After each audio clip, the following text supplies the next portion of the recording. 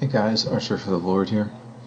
I wanted to go over the second part of my tactics series that I promised, the double attack. The one thing you should know about a double attack, it's a little bit different from what we saw in the pin. With the pin, we had a concentration of a superior force against a paralyzed piece. So eventually you keep piling up on it. Before long, the other side's defenses will run out. With a double attack, we don't use brute force, but instead, because of the way the pieces move, every piece has the possibility of attacking things in two different directions. The rook, while it's attacking this pawn, it's also attacking this knight. The pawns can attack in two directions. Every piece can move and attack in at least two different squares, so every piece can do a double attack. One of the most common double attacks that we see, and one of the most difficult for beginner players to see, is a knight fork. Now, because the knight has strange movement, it moves in an L shape, either one space over and two spaces up, or one space up and two spaces over. Because of that, we see sometimes knight forks are easy to miss, even for players with lots of experience. So, in this position, black has just captured the pawn on b4, and if it weren't for white's tactic, he'd actually have a pretty good position here. The material's equal, and he's the one that has the outside passed pawn, so he has the better chance of winning. However, it turns out that white has a tactic here, and it starts by lots of exchanges on b4. So rook c takes b4, rook 6 takes b4, rook takes b4, rook takes b4. Now, I'm sure most of you by now have seen it. The way that we can win material here is knight to c6. Now, if we go back and look at the very beginning of the position, knight to c6 wouldn't have worked right away. Then the knight could just capture it back and no dice. But we see, if we're able to look a couple moves ahead and examine things like, maybe if we examine every check and every capture that we have in the position, we would see that after this forced sequence, knight c6, the king must move, and we can now take the rook and win the game. So, again, with the double attack, what we're looking for is basically two pieces being attacked at one time. So, okay, here's another position. Whoops. Sorry. Oh, gotta fix that. Basically, here we see this naughty black knight has captured one of black's white pawns, and it's not really defended. So if we could attack it while attacking something else, we'd have a double attack. We'd win one of the pieces. So here black's knight intends to just give itself up for this bishop. If things get really bad, he can always play knight takes bishop. But with white to move, he ends that with bishop takes a6. There follows rook takes a6, and now we see a double attack from a different piece. Last time we saw it from the knight, and this time we see it from white's most powerful piece, queen to d3. And notice this trade has left this piece unguarded, and this piece was already unguarded.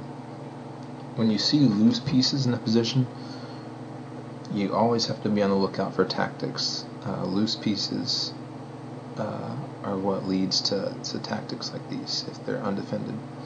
So, even though black can throw in a check here, after king g2, it's all over, and one of the pieces is going to be lost, and with it, the game.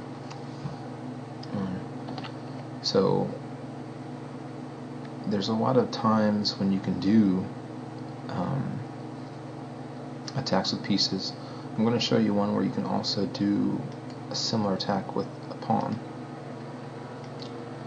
And in this position, this is actually Alexander Grishuk playing Alexei Dreyev, and I'm sure you already saw it, but c3 was the move here that Grishuk chose.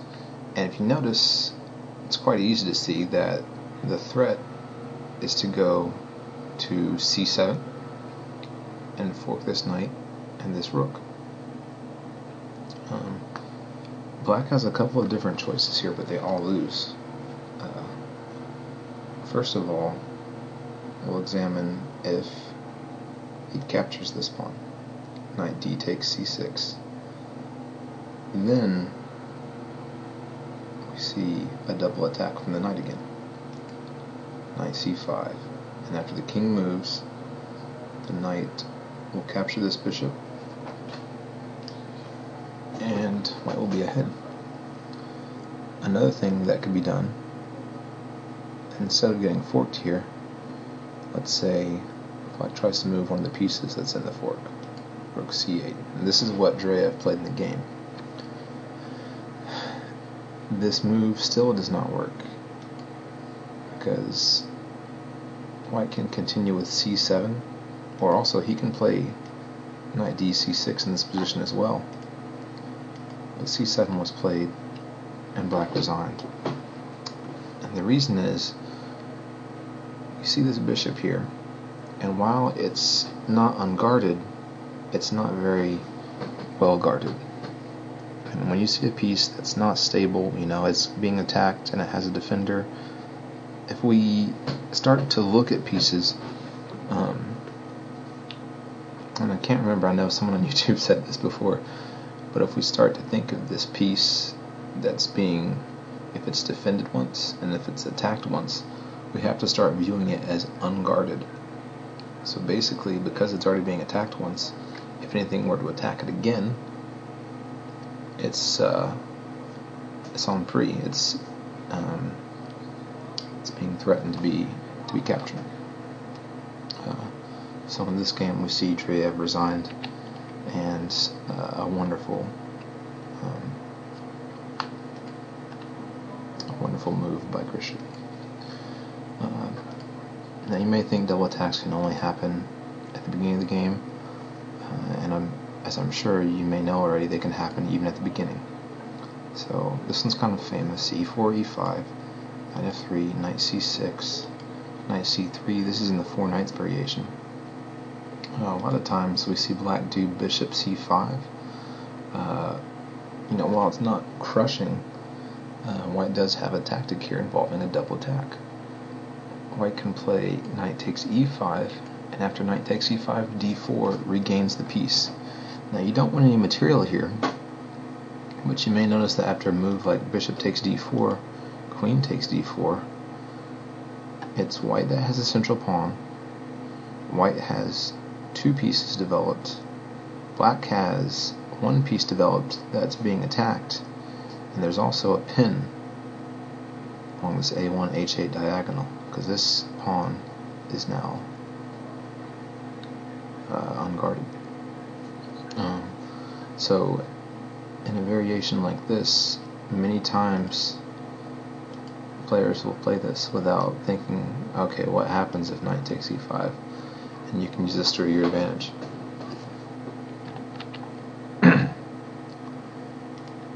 Another opening trick that we see, this was actually, let's change the board around. Oops. This was actually, supposedly, according to Wikipedia, this is the shortest professional chess game on record. That was decisive because not because of someone like didn't show up for the game or something, or forfeited. d4 was played, knight f6, bishop g5, and after c6, if white plays e3, then we always have to be mindful of pieces on the fifth rank, because the white queen can attack the king and pick up something on the 5th rank. So anytime, if we're white and you have a piece in the 5th rank, or if you're black and you have a piece in the 4th rank, you have to be wary about this diagonal, because the queen can attack your king and also attack anything on this diagonal. I'm going to show you one more example before we end today. Now sometimes, we've talked about attacking, let's flip this again. Talked about attacking different, two different pieces. Double attack can also be against a weak square. In this example, we noticed that white has an extra pawn, but black has a very active rook, and he also has 2 bishops that are bearing down on the enemy king. So with black to move, he has a very strong move that wins a piece. Rook e3. And why does this win a piece? Can't white just move his bishop away or protect it? Well, one other thing we notice is if the bishop moves, that gives up this e2 square. The rook can then come to e2, and it could be attacking this pawn. So white doesn't really want to move his bishop. The other thing we notice is that if white just tries to protect it, say with rook d1, black's previous move, rook e3 was a double threat. The other threat was on this h3 pawn. You may have noticed too that it's being pinned by the b7 bishop. So white must lose a piece, because if he tries to protect with rook d1, then follows rook takes h3 mate.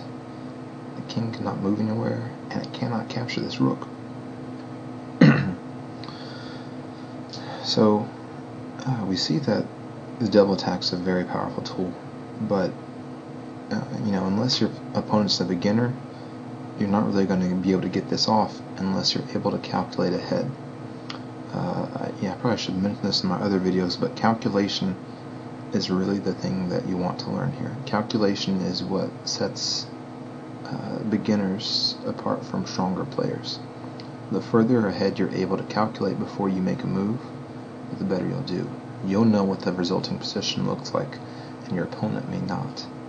So what you want to try to do, what I recommend, do chess puzzles. There's tons of websites you can go to. I know plenty of people have put chess puzzles on YouTube.